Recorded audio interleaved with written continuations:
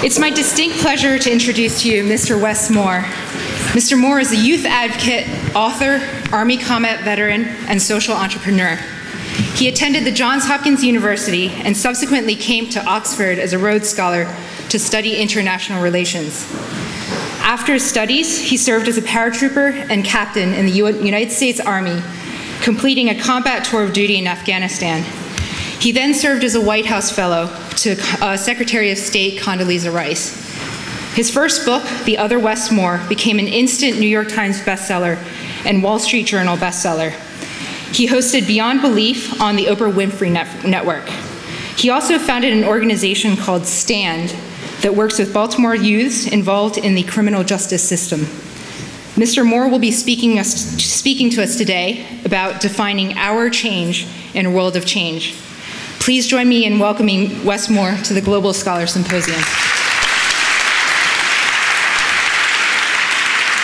guys, good afternoon. Thank you, good afternoon. Thank y'all. Y'all are so sweet. Thank you very much. I really appreciate that, and I'm incredibly humbled and incredibly thankful to be here. Only beef I have is, and I'm looking specifically at Liz and Josh, whoever set up this schedule and asked me to come and speak after Professor Katz and the Dalai Lama, and whoever set that up. I appreciate that. Yeah. In the military, that's what we call an ambush. Yeah. It's very cool for me to be here, and again, to be in a place that not only just I had a lot of formative times being back in the UK, but also to see that the weather in the UK is much better now than it was when I remember it, and also kind of talk a little bit about this phase and this dynamic of social change, but within a more personal context. And what exactly is meant by that is this. So I remember I was speaking with Liz about this earlier, and we were talking about, what topic did you want to cover? And I was like, well, I would love to give my thoughts on, education reform, and I'd love to give my thoughts on criminal justice reformation and the political system and all these kind of stuff. And she looks at me, she's like, yeah, that sounds interesting and all. But I think there's probably some other things that people might want to hear. And I'm like what? And she's like, well, like the fact that you're really only about 8 to 9 years removed from your time as being a student at Oxford, and what that means and what that transition has been like for you. And it's fascinating because I know exactly the situation and the position that y'all are in right now, where every single day you're getting the same questions from people. The questions of, what are you studying? And then, what are you going to do with that? And then, what job do you want to have? And what's the title of the position that you're striving for with your life? And all these big, heavy, esoteric questions that they expect you to have an answer for. And eventually you get to the point that seriously you just start making up answers so people can stop asking you the question. Right? Where you just come up with some kind of, a very glib response, because the honest answer is you don't have an answer. And I guess my point is, that's okay. You don't have to have this all figured out. You don't have to have the next 40 to 50 and 60 and whatever years mapped out in your life. In fact, I would argue that the ones who actually have that are the ones who might be missing some of the greatest blessings and opportunities that life has to offer.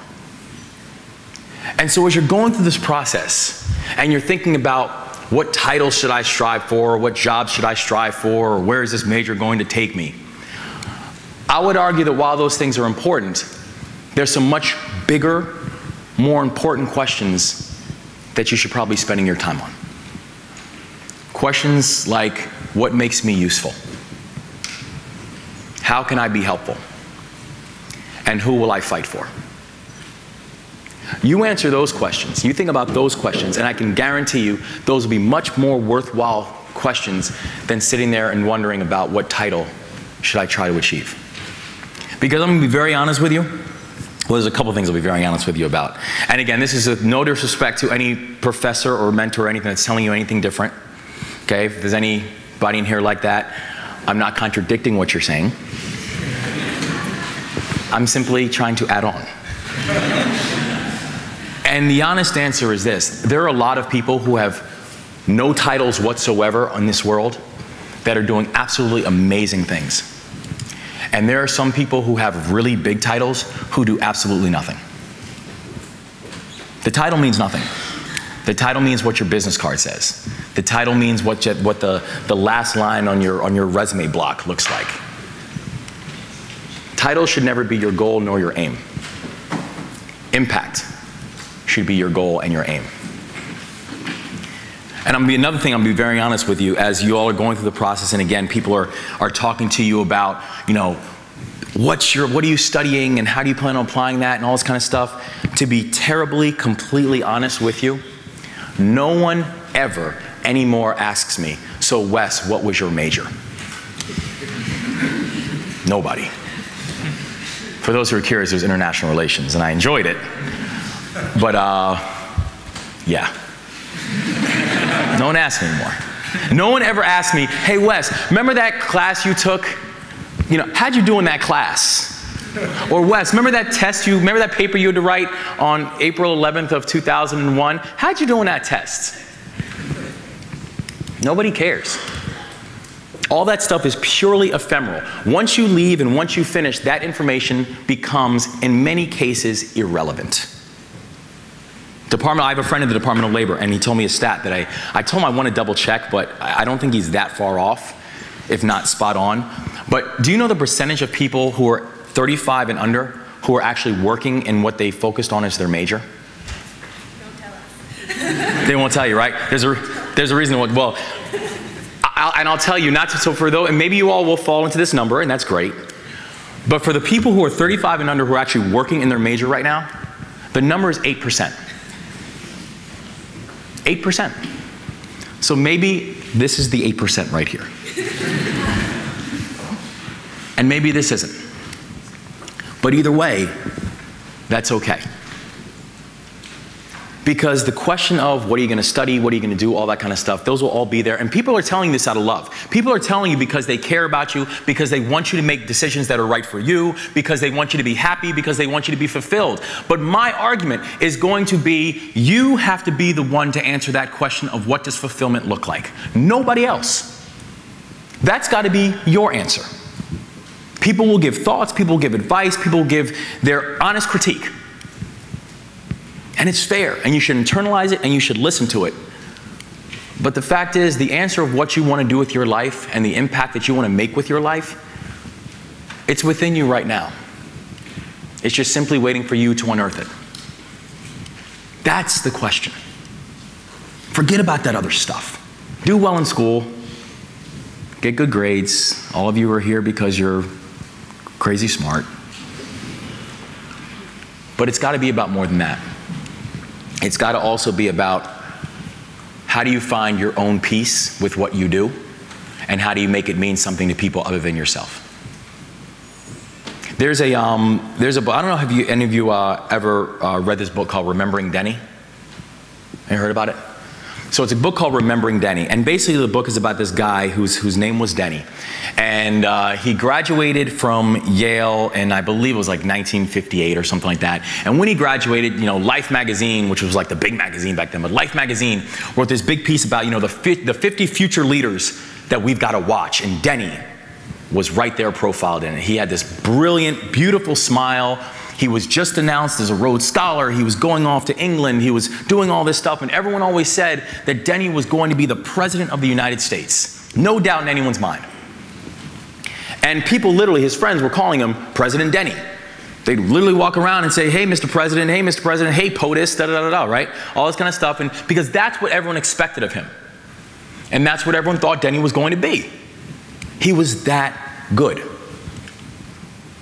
You fast forward about 35 years later, Denny is now a tenured professor at Georgetown University. His students love him. He enjoys what he's doing. He wasn't on the fast track of becoming the president. He was not the president yet, nor was he en route to become the president. But people appreciated him. But his friends never seemed to let go of the fact that somehow they found his life to be a failure, because he wasn't the President of the United States, because he wasn't the senior senator from the state of blah, blah, blah. So somehow, they looked at this guy who was a tenured professor and looked at him and said that somehow he never lived up to the expectations that other people had of him. That other people had of him. When Denny was 56 years old, Denny took his own life. And in many cases, and for many reasons, the weight that the expectations that other people had of him were so heavy that essentially his shoulders could no longer bear them. When you think about the impact that you want to make and the things that you want to do, make sure they're your own dreams. Make sure they're your own expectations. Because that is the true meaning of finding your fulfillment. Denny was extraordinary in every way and was fulfilling his life in the best way that he knew how. But for the other people around him, for the friends around him, for the people who ever since he was in his late teens and early 20s were telling him that you could do whatever you wanted and we expect you to be X and we expect you to be Y, and simply because he didn't do that, that somehow he was deemed as not being relevant. Any of y'all ever heard of Lauryn Hill? Some of y'all, some old school people here? Okay. All right, so Lauryn Hill is a hip hop and R&B artist, right? And so she put together this album, I think it was back in 1998. It was called The Miseducation of Lauryn Hill. It's a brilliant album. I mean, like, I think she won like 6 Grammys, and seriously, I think they were seriously making up awards to give her that year, because this album was so crazy, right? And the whole album was brilliant, but she had this one song, and I think it's track number 15 on the CD. I think it's the title track, but it's number 15, right? And in this song, she says something that I think is very appropriate. She says, "And every time I tried to be what someone else thought of me, so caught up I wasn't able to achieve. But deep in my heart, the answer, it wasn't me. So I made up my mind to define my own destiny." I made up my mind to define my own destiny. All of you know inherently what your purpose is and what your passion is. Don't let the noise block that out. Don't let the noise get in the way of you being able to fulfill that. And the other thing that I also just wanted to talk about briefly is there was always going to be this chatter and this talk about what title you should strive for and jobs and what would be the perfect pathway and all this kind of stuff. And again, while that stuff is important and you need to get a job, the most important question really does come down to, who are you going to fight for? Who is going to benefit from your blessings? Who's going to benefit from the fact that you have a lot of people who believe in you and who are fighting for you, and quite honestly have been fighting for you, all of us, in ways that we never even expected, or in many cases, ways that, at least for myself, even deserved? Who becomes the beneficiary of that? I remember when, so the book that Liz was talking about, this book called The Other Wes Moore. I remember when I was going through the process of going through publishing. And I know probably like 3/4 of y'all are already published, right? But this was my first book, all right? And I didn't know how the publishing game worked. I thought that, and basically the way the publishing game works is this. Everything you see on the inside of a book, all the words, the structures, all that kind of stuff, that's the author's intent. That's what the author wants to share with the world. Everything you see on the outside of a book, the cover, the title, the airbrushed author photos, all that kind of stuff, the blurbs, all that's the publisher. That's what the publisher wants to share with the world. And there's a reason for it. And it actually makes perfect marketing sense, right? The reason for it is that when the publisher knows that when a person walks into a bookstore, that they have got 3.2 seconds to capture your attention. When you walk into a store, 3.2 seconds to capture your attention. If I don't capture your attention in 3.2 seconds, you will just keep on walking and you will move on to the next book that captures your attention. So they will do whatever it takes in 3.2 seconds to capture your attention so that you will pick up the book, you will look at it and say, huh, that looks interesting. And you might even walk over to the cash register and buy it, right? That's their business model. So when they're having conversations with authors about what the title of a book should be or what the cover of a book should be, it's quite honestly more of a ceremonial conversation than anything else. They really don't care what you think. I didn't know that. I thought they cared about my opinion. So they called me in, and this is probably about 3 months before the book, well, no, probably about 4 months before the book came out. And they didn't have a title yet, or at least they told me they didn't have a title yet. It was probably already on its way to printer, but they're like, Wes, what do you think the title of your book should be? I'm like, you know what, I'm glad y'all asked me. Because there's like 6 titles that I really like. And I'd like done focus groups with family and friends. Like I knew what the title should be. So I'm like, all right, so they look at me, they're like, all right, so what do you think? And I'm like, all right, what about Baltimore Suns? Or what about All the Difference? Or what about Out of Many? Or what about End of the Innocence? Or what about, and I start rattling these titles off, and then I look at them, and I say, so y'all can go ahead and choose between any of those 6 because I'm good with any of them. And they looked at me, they're like, that's very kind of you. And they said, but we think we have a better idea. And they said, what do you think about the other Wes Moore? And I said, that might be the dumbest book title that I've ever heard in my life. Truly, no, seriously, this is all true. I said, this is the dumbest book title I've ever heard in my life. And they're like, wait, and they almost look surprised. They're like, wait, what don't you like about that? And I'm like, there's a whole bunch of stuff I don't like about that. But let me go ahead and start with 3. All right? First thing I told them I didn't like about it was that I try to make it very clear that the story is about much more than just these 2 kids. It's about much more than just one name or one socioeconomic group or one neighborhood or one race or one generation. It's about all of us. It's about the decisions that we make in our lives, but tantamount to that, the people who we have in our lives who help us to make those decisions.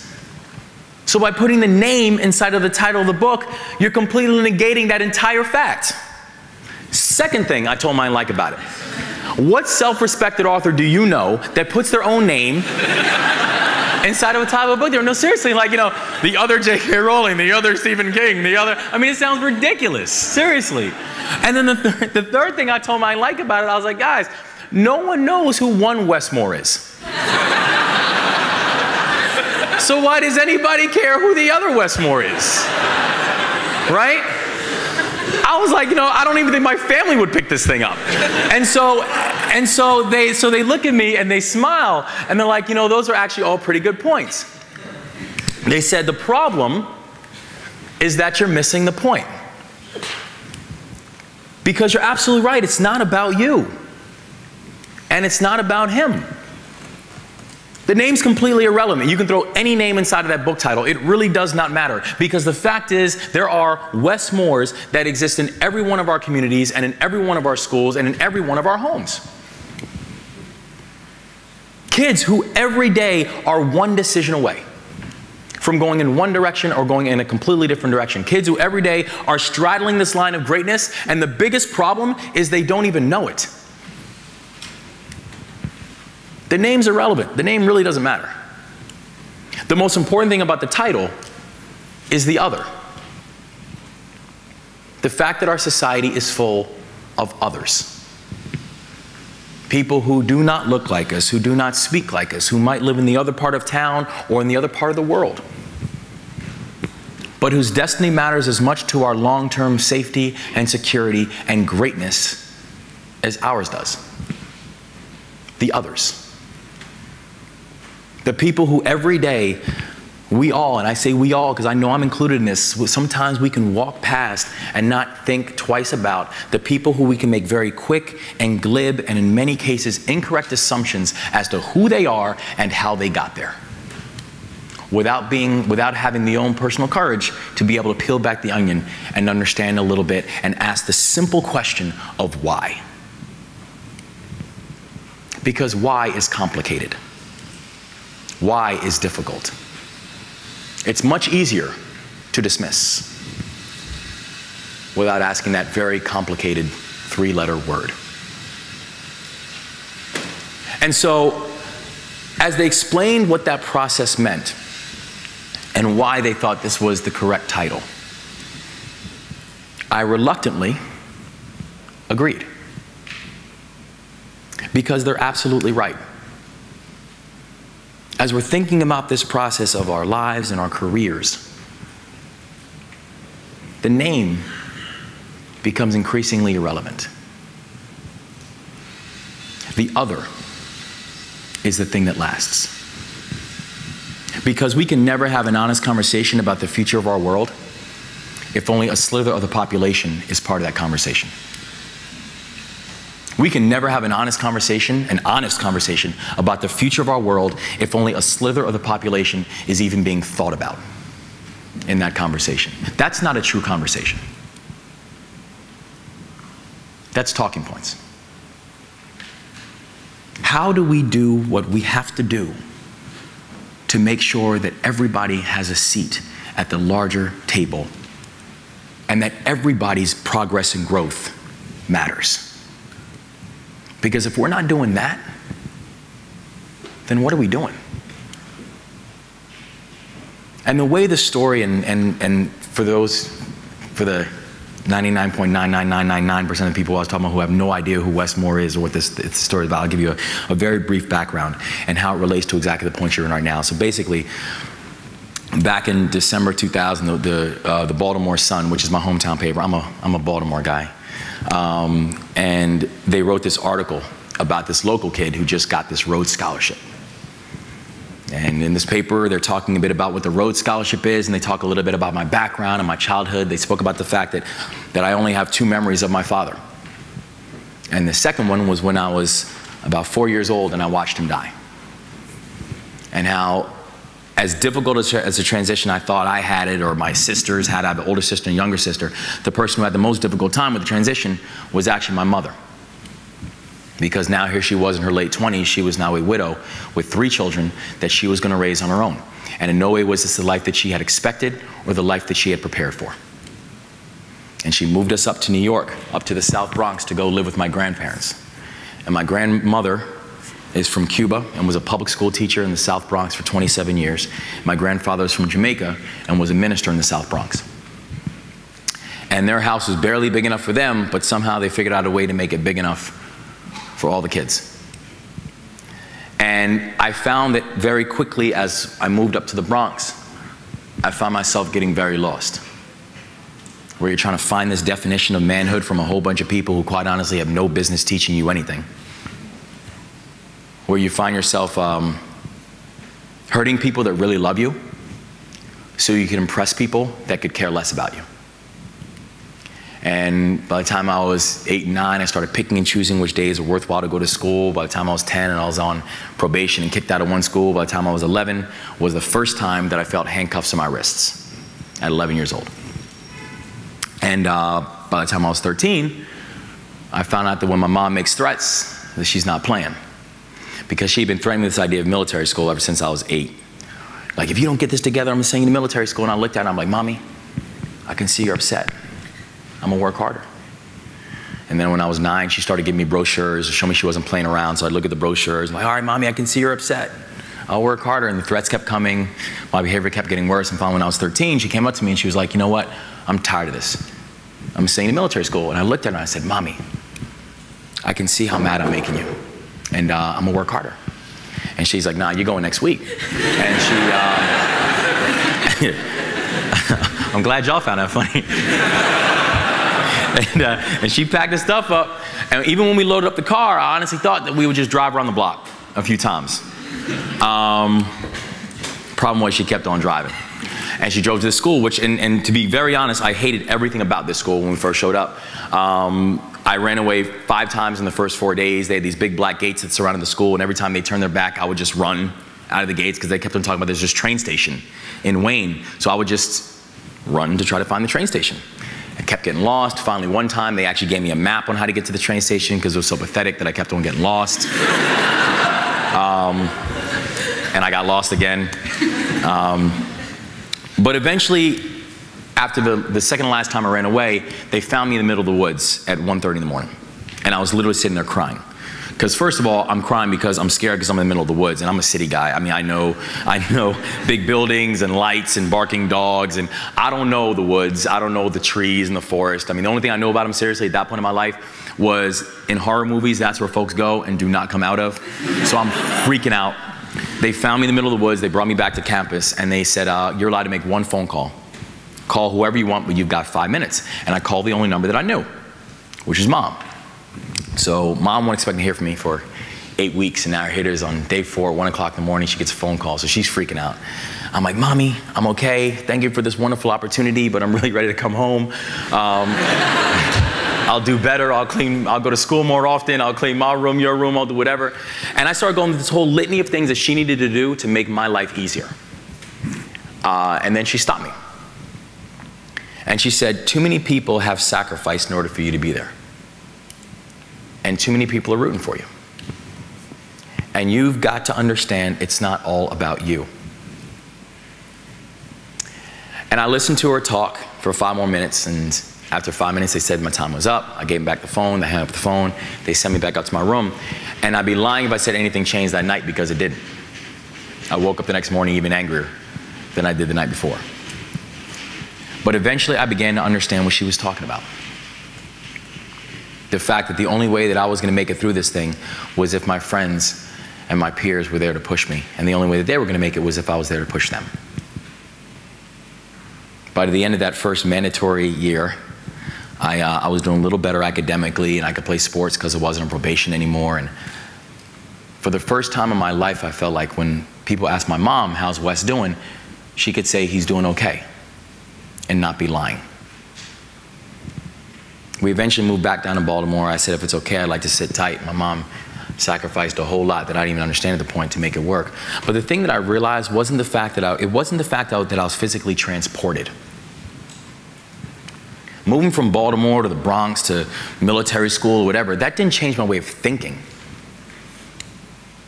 What changed was that I found myself surrounded by people, starting with my mom and my grandparents, but eventually leading to this ridiculously amazing string of role models and mentors and friends, people who were like in this room. I know with Bob and Dawn and Mary. I mean, people who helped me to understand that the world is much bigger than what's directly in front of me. People who helped me to understand that this is a big and a beautiful and a wide world, and that I actually had a place in it. Who helped me to understand that there wasn't going to be a single accident of birth, not being black, not being poor, not being from Baltimore or the Bronx or fatherless, that was ever going to define me or that was ever going to limit me. And so in essence, what they did was they taught me what it meant to be free. By the time I actually finished up high school, I joined the Army right out of high school. I went to community college. After community college, I went on to Johns Hopkins University. And while I was a senior at Johns Hopkins was when the Baltimore Sun is writing this article about this local kid who just got this Rhodes Scholarship. And the same time, they're writing a whole series of articles about 4 guys who one day walked into a jewelry store. And the first 2 guys walked in the jewelry store. When they walked in the store, they reached in their coats and they pulled out guns. And they cocked the guns back and they started pointing the guns at everybody inside the store and telling everybody to get on the ground and keep your hands on top of your heads. And everybody who was inside the store got on the ground, put their hands on their heads like they were told to. And then 10 seconds later, 2 other guys walked in the jewelry store. And when they walked in the store, they reached in their coats and they pulled out mallets.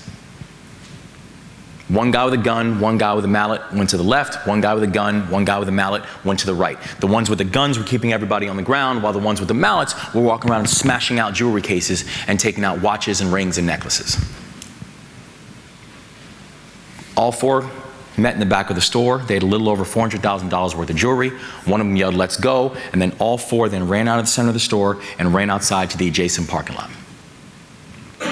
One of the people that was inside the store that day was an off-duty police officer who was moonlighting as a security guard.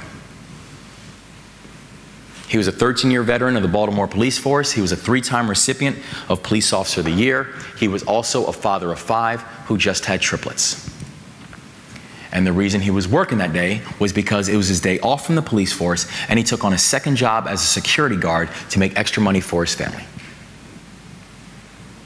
And he got up off the ground and he drew his weapon and he ran outside to see if he could stop the guys from getting away. And when he ran outside, he started kneeling next to cars and vehicles to give himself cover. And he didn't realize that one of the cars that he was kneeling next to was one of the cars that the guys were in. And they rolled the window down and they shot him 3 times at point blank range and they killed him instantly. And there was a 12-day national manhunt for these 4 guys, and finally after 12 days, all 4 guys were caught. And we found out that when all 4 guys were caught, that one of the people that the police were looking for, that was eventually captured and tried and convicted and sentenced, was also named Wes Moore. And the more I learned about this crime and this tragedy, the more I learned how much more we had in common than just our names. the fact that we were living in the same neighborhood, literally blocks away from each other. Both grew up in single-parent households, both had academic and disciplinary troubles. Both were around the same age, and I knew there were questions I wanted to ask, and I knew Wes was the only one that could answer them. So one day, I just decided to write him a note. And literally, the first note that I wrote him was like, hey Wes, my name is Wes. Here's how I heard about you. And I had a whole list of questions. And then I wasn't expecting to hear back from him. And then about a month later, I received a letter back from Jessup Correctional Institution from Wes Moore. And it'd be one thing if the letter I would have gotten back from Wes, like it was like he wrote it in crayon or magic marker, or wrote it with his whole hand, or it didn't make any sense, or instead of using words, he used pictures. Because if that's the letter I would have gotten back from him, I would have looked at that letter and said, you know what, I guess this kind of makes sense then. The problem is I've never received that letter from him. The problem is the letter that I did receive from him was one of the most interesting and articulate letters that I've ever received in my life. And it only led to more questions. And that one letter turned into dozens of letters, those dozens of letters turned into dozens of visits, and now I have known Wes for close to a decade.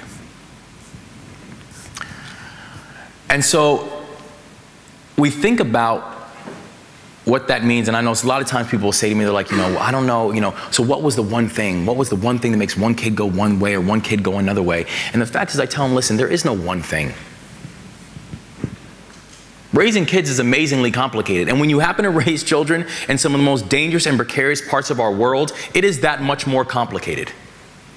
I will debate with anyone who tells me that every child is born with the same amount of assets, because there are places around this globe that I would love to take you to and hear you make that same argument. I'm a firm believer that potential in this world is universal. Opportunity is not. And the difference between potential and where we end up is where we all come in. That's where we all come in. The people who choose to pay attention and not to be apathetic. The people who choose to make their life mean something more than simply a job title, but to make that actually mean something.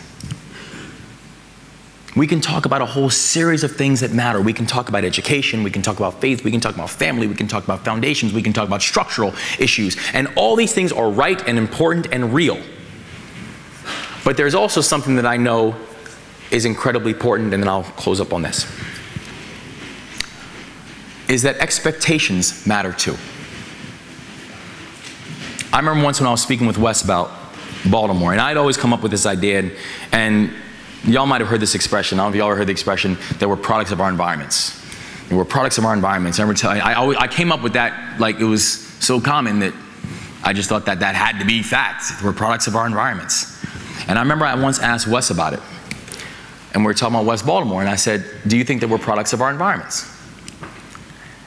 And Wes looked at me and he said, actually, I think we're products of our expectations. And I thought to myself, he is absolutely right. In 29 years, everything that I thought was shattered in a sentence. That we're not products of our environments, we're products of our expectations. The important thing to remember about expectations, though, is this. People's expectations of themselves are not born from nowhere. The expectations that people have of themselves are born from the expectations that other people have of them.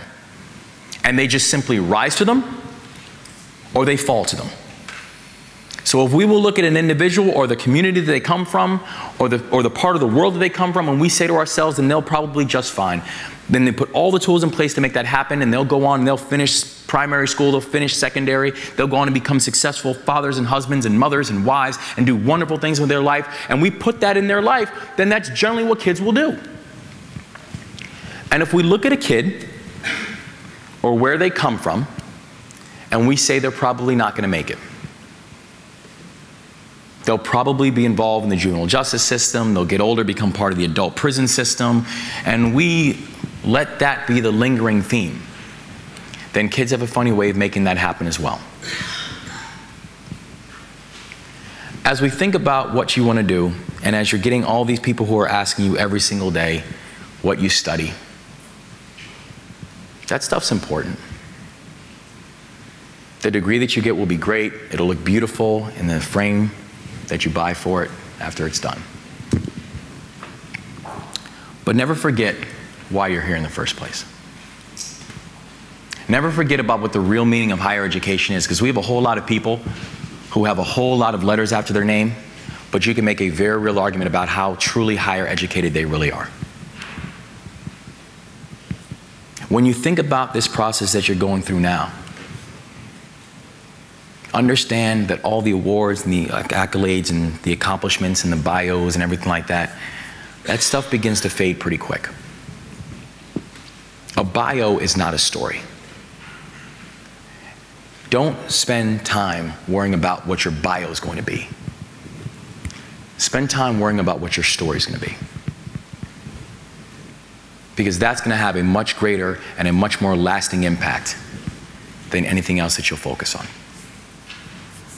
I'm incredibly proud of what y'all are doing and humbled on such a beautiful April day that we spent some time together. So thank y'all very much.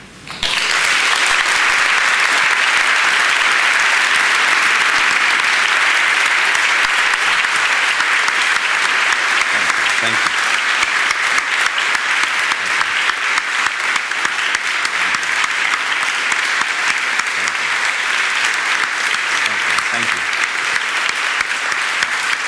Thank you, guys. Thank you. Thank you. Thank you so much. That was phenomenal. That was phenomenal. Does anyone have any questions to ask Wes Moore? Yes, questions. Sorry.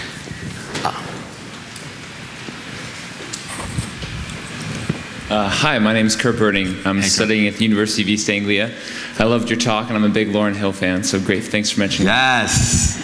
I think one of the most interesting things you mentioned was universities are basically not real places. I mean, I think what you were talking about was they're so disassociated, they're so divided from real life that we're not gaining what we should. I mean, I'm a master's student. If I didn't work in a pub one night a week, all I would talk to for the last 7 months would be other master's students. And that's a huge problem, you know? I think that's a giant problem. So how do we take universities and make them more real? Can we? Or do you have to leave to get that experience? Great question. I'm going to be very honest with you. I think universities have a very big problem. And I think they've got very big problems on a collection of different levels. First of all, they have a pricing model challenge, where we cannot continue to have the cost of universities continue doing this while real income continues doing this. It's just not going to work. I mean, you know, I'll give an example. I mean, you know, Johns Hopkins University, where I graduated from, over this next year is going to be approximately $66,000. Who's going there? Right? I mean, you're going to have something where you're basically going to have either for the very wealthy where that does not become an issue, or the very poor where everything is subsidized, and everything in the middle eventually just gets squeezed. So I think higher education as a whole has a real problem that they need to think about, and it's a real pricing model that they need to think about, because also what that means is when you have challenges of a pricing model, then you are inherently going to have challenges with your student body model. Because if you really want to look at having a representative student body, it's very difficult from jump to have a representative student body when already the pricing dynamic has already priced out a large share of the people who could then make that university a much broader experience. The second thing, and another thing I think going back directly to the question is, the most successful universities are universities that understand that they are not in a community, but that they are of a community.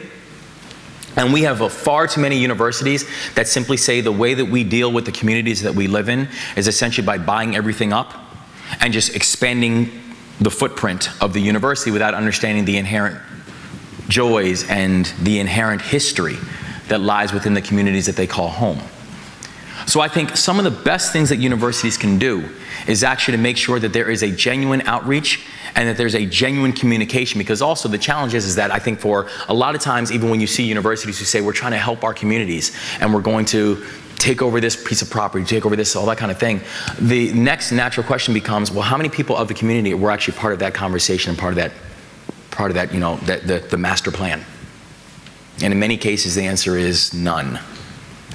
And you can't talk about helping people if they are only subjects of the conversation and not part of the conversation.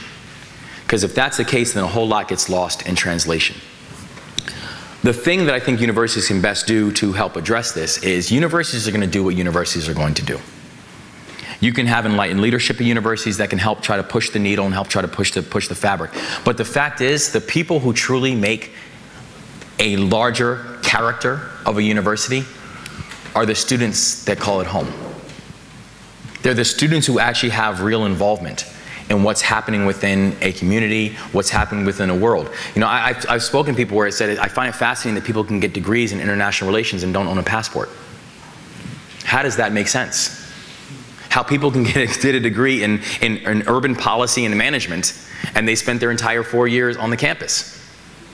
So you're reading books about it? I mean, congratulations, but what do you really know? So I think it's both on the university leadership, but then on the student body to be able to go out and make that impact known. Quite honestly, I think about my time at Johns Hopkins, and I had a great experience there, and it was fun, and it was interesting. A lot of the stuff there that I learned, I completely forgot. But I think one of the best things that I had, one of the best experiences that I had there, and the thing I always lean back on, was the organization that Liz was talking about, was about STAND, where we created an organization that works with kids involved in the juvenile justice system in Baltimore City. The reason we did it wasn't because we were trying to start an organization, it was because I took a class in college called Criminal Justice and Correction. For the class, I had to do an internship. And I knew because of my background, I wanted to work with kids.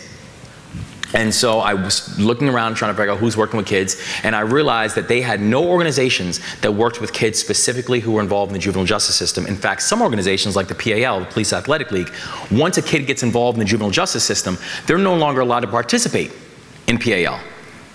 And I'm thinking to myself, these are the kids that need you the most. If you don't want to work with them now, Police Athletic League, you'll see them again, Police Athletic League. So basically, it's myself and a bunch of other, naive football players, three other guys, we decided, well, then let's create something. And naively, we thought we could do something that could be useful. 10 years later, the organization is still around and is still serving hundreds of kids in Baltimore City, helping to mentor, befriend them, and tutor them, and get them back along a track and teaching them that your past mistakes do not have to be your future destinies. It becomes part of the student body, and it behooves the student body to make that university outreach something real. Because I agree, we have far too many people who sit in towers and pontificate about the challenges and have no idea what they're talking about because they're not out there actually experiencing or doing it themselves. So let me come this way. Sorry. I'll let you pick. I'll let you pick, please. Go ahead. I won't get in trouble. Hi, I'm Hailiki. I'm doing gender studies here at Cambridge. Pleasure to meet you. Yes, it was such a fantastic talk, so thank you so much. Thank you. I was wondering whether you have an opinion, I'm sure you do, on the observed gender disparity in criminal offending rates and prison populations. I mean, you mentioned kind of learning about masculinity from possibly the wrong people. I was wondering if you think that it's about norms about masculinity that's the problem, or if it's something else. Great question. I can speak about what I know about the work within the U.S. So I'm not sure exactly if these trends hold true on a global context, but I know they hold true in the U.S. The fascinating thing about the prison population, particularly the juvenile to prison pipeline, there's a couple things to remember and a couple of stats that I'll throw out, even though I'm not a stat junkie like that, because I think stats in many cases are used to actually dissuade and push people away from truth. But here are some stats that exists within the U.S. criminal justice system. 66% of people in the U.S. prison population had some form of run-in with the juvenile justice system. So basically what you have is now kids who essentially were involved in the juvenile justice system who've now just gotten older and are committing more serious crimes, right? Another stat that is another true reality.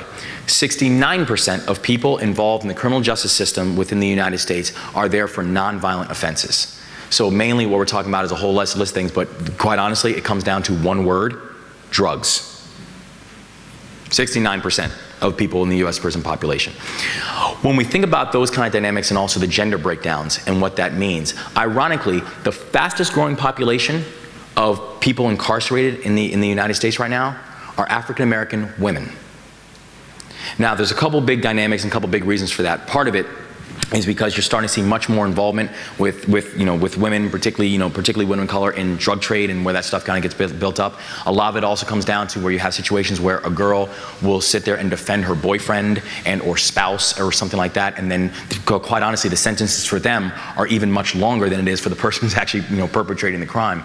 But I think also when you look at those dynamics, what happens is the way we think about how we're raising girls and how we're raising boys. And I actually think of this, and this is where I think it becomes a global dynamic. I think we have a real problem in the way how we think about raising boys inside of our society. Because I think we have actually, and when you're looking at all the trends of things like college acceptance rates, college admittance rates, PhD programs, etc., women are cleaning men's clocks right now. They are. Women are cleaning men's clocks. And I think the problem is, and the challenge is that the way how we think about we're raising young boys and what it means to go through this process of manhood is not syncing with 21st century thinking. And I think we continue to find ourselves getting caught in this backwards paradigm. My mother will tell you that she raised myself and my sisters differently. She thought that there were certain things that I had to do for him that I did not have to do for them. She thought there were certain leeways that I could give him about, what he did and how he's hanging out, or if he spent too much time telling him, get outside and go play and go get roughed up and da-da-da-da. But with my girls, she was, having them focus, having on her daughters, doing much more things to focus on things that what she didn't realize was actually much better preparing them for the 21st century than she was preparing me for the 21st century. We need to do a much better job of being able to think about how exactly are we preparing young boys to become men. Because the transitions and the trends that we are seeing, particularly amongst young boys and particularly amongst young boys of color, are disturbing to say the least. Where essentially you're almost preparing and perpetuating this permanent underclass, unless we can do a whole lot more to address that type of dynamic. So while I do think there are challenges, and I think we are seeing some trends where you're saying, again, where you're having more girls involved in criminal justice system, more girls involved in the juvenile justice system, etc. What we're seeing with the boys is off the charts. And I think we have to have a much clearer focus about what that means and also what the long-term dynamics that are going to look like. Thank you.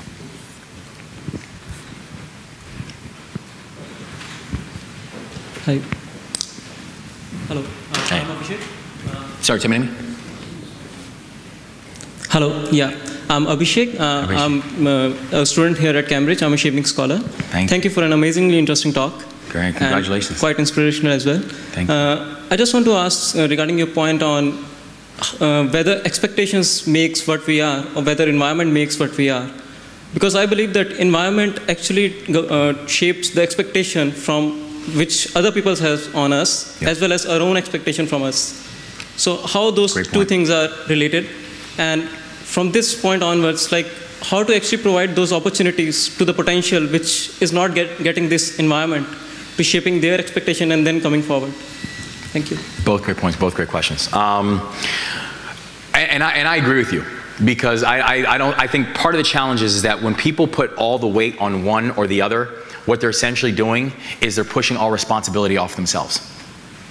So when someone says it's all about the environment that someone's raised in, or it's all about a person's personal, what they're essentially doing is they're saying that then it's basically up to that individual to help figure it out. And it means that I don't have any real say or any real potency in terms of addressing their situation. It's interesting because last summer, y'all know who Nick Kristof is? So Nick Kristof, he's an op-ed writer for the New York Times, liberal. And I got an email from him basically saying, he's like, I read your book and I want you to let you know I really enjoyed it. I want to write an op-ed about it.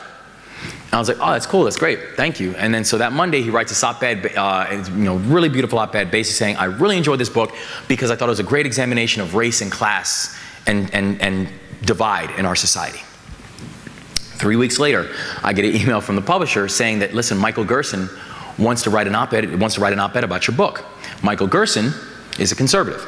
former speechwriter for President Bush, writes for the Washington Post. He writes this really beautiful op-ed basically saying, I really enjoyed this book because I thought it was a great examination of personal responsibility and individual potency.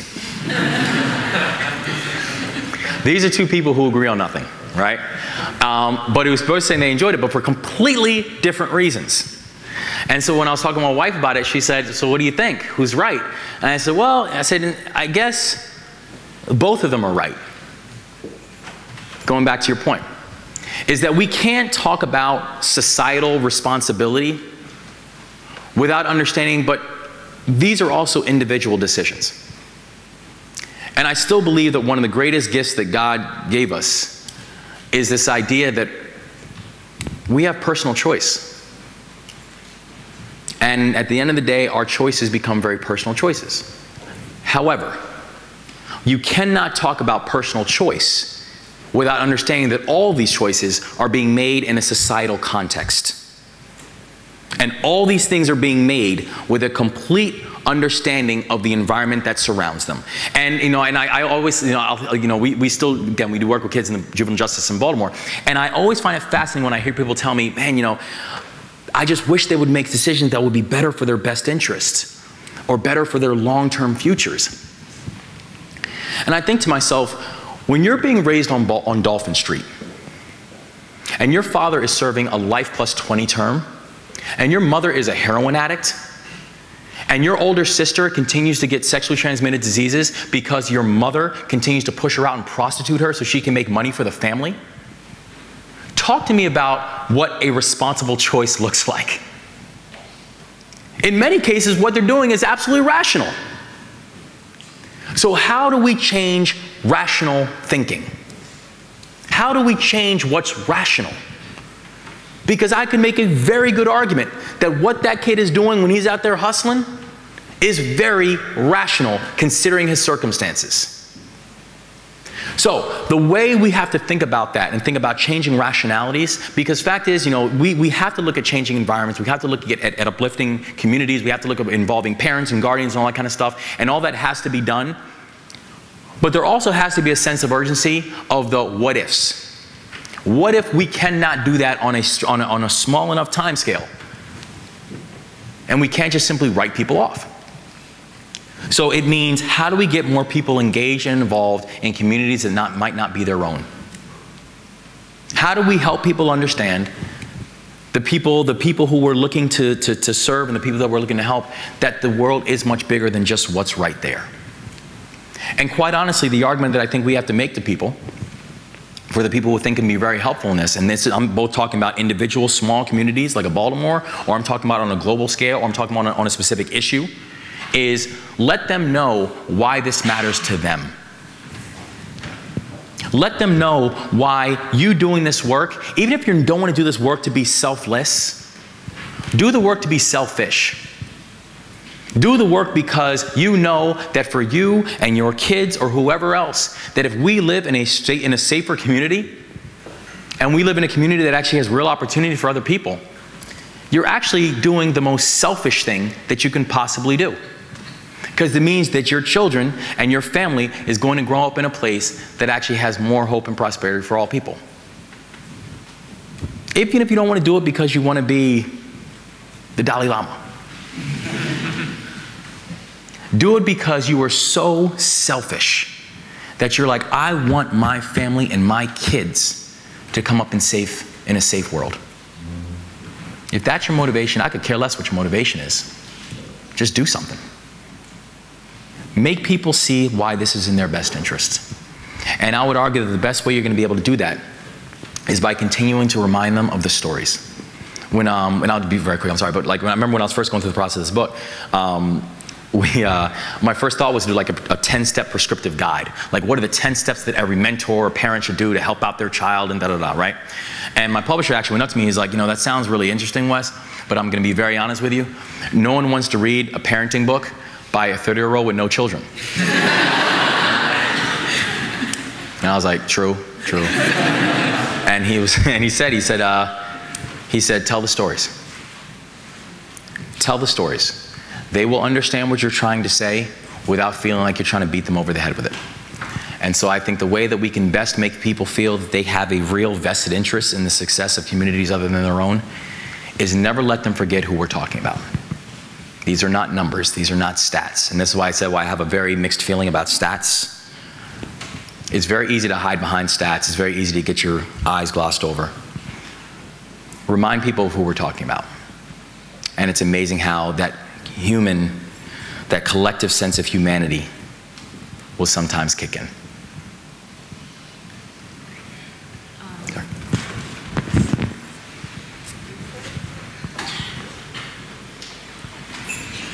Yes. Wes, thank you so much for speaking today. I am actually so proud that I'm also a community college transfer, and yeah. I actually went to Stanford, so props to you. I feel a lot of pride for that. Thank you. And I've noticed that actually, my name is Tenzin, and I'm a Rhodes Scholar this year at Oxford. So congratulations. Thank you. And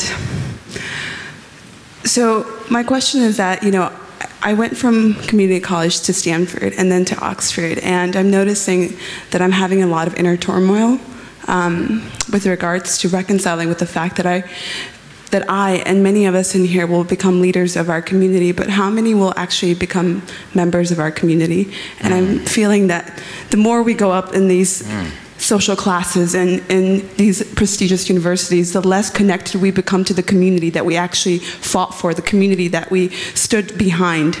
So how do you do it? And what would you recommend for people like us who want to go on that path like you do and remain connected and real? Yo, this room is crazy. Y'all are really smart people, man. It's a great question. So in terms of a little background, once I finished up at Oxford, my path is, I would not recommend my path to anybody because it's so circuitous and doesn't make any sense. I finished up at Oxford. I started working in finance. I worked in finance for 2 years. Then I said, I don't like that. And then I went back into the Army because I enlisted in the Army when I was 17, went back in, joined up with the 82nd Airborne, trained up with the 82nd. We deployed twice to Afghanistan. After I finished that up, I did the White House Fellowship. After the White House Fellowship, I had no idea what I wanted to do in my life. And so I went back to finance. Made a lot of sense. Was working in New York for 5 years in finance, and then eventually decided that that this wasn't who I am, and that I wanted something. And again, I'm not saying this for anyone who's here is planning on being, the next chairman of JP Morgan or whatever like that. I think that's great. It just wasn't for me, right? And then about 8 months ago, my wife and my daughter and I, we actually moved back to Baltimore. And the businesses that I was running up in New York and the work we were doing up in New York, I have simply then just moved everything back down with me to Baltimore. And a big reason for that was because I never felt like I was at home living in New York in the same way that I felt like I'm at home now living in Baltimore. I say that to say, as you're going through this process, your community will always be proud of you for what you've done, for what you accomplished, because you're one of them. And it is a real priority to make sure that you are always proud of it, that you have that same sense of pride about where you came from, to wear that on your sleeve everywhere you go. It's challenging because you are going to get some unbelievably crazy, ridiculous offers to do unbelievable, crazy, ridiculous things. Your intelligence warrants that. Your intelligence justifies that. And fact is, these are things that you should take very, very seriously. But as you're going through and thinking about what is it that you want to do, what is the impact that you want to make, I would say also never forget about what made you so attractive, smart, talented. It was your hard work. But it was also about the fact that you had a community of folks. When I say community, what could be family, someone could be friends, someone could be mentors, or someone really could literally be a community that's still, even to this day, helping to lift you up. That's still to this day helping to elevate you. helping you to see over all this stuff. Your relevance to them still matters. Its relevance to you should also still matter. Because I think one of the most damaging things that we have is that we have a lot of people who might have not come from the best circumstances, who then end up no longer being in those circumstances, and who have somehow completely forgotten about those circumstances. They argue this whole, the whole pull myself up from my bootstraps argument, which I think is the most absurd and ridiculous argument I've ever heard in my life. And I can give a whole collection of reasons why. But it's not that people aren't working hard, but it is about the fact that there are people who are also working hard on your behalf, for your behalf, who you might not even know right now. It becomes incredibly important that your blessings can actually mean something, to actually do something for that community that you called home before.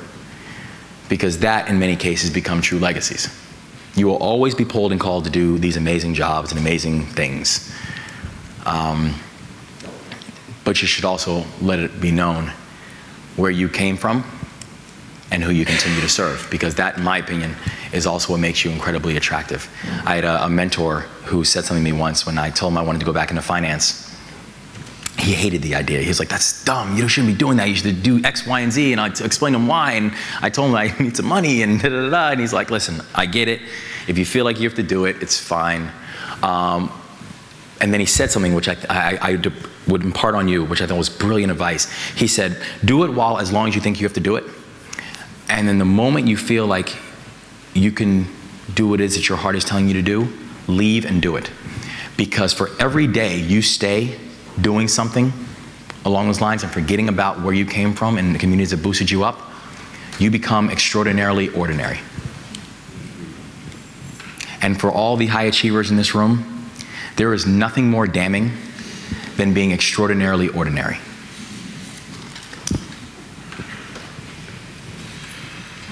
We have time for one more question. Did you have a question? This is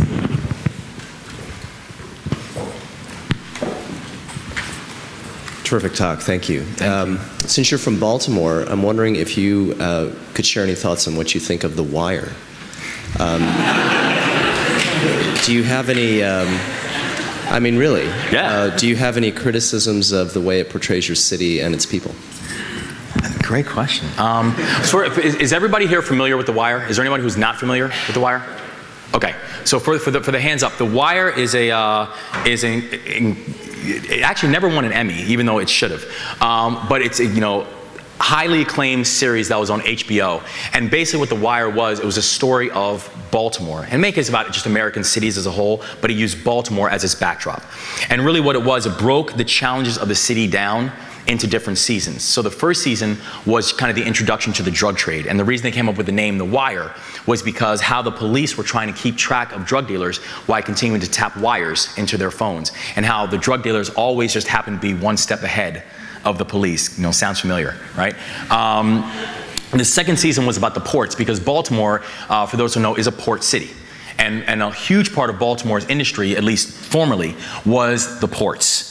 The fact that there was a huge docking station and everything like that, and basically how, these communities that are being flooded with drugs, it's not because people are cooking the drugs in their basement alone.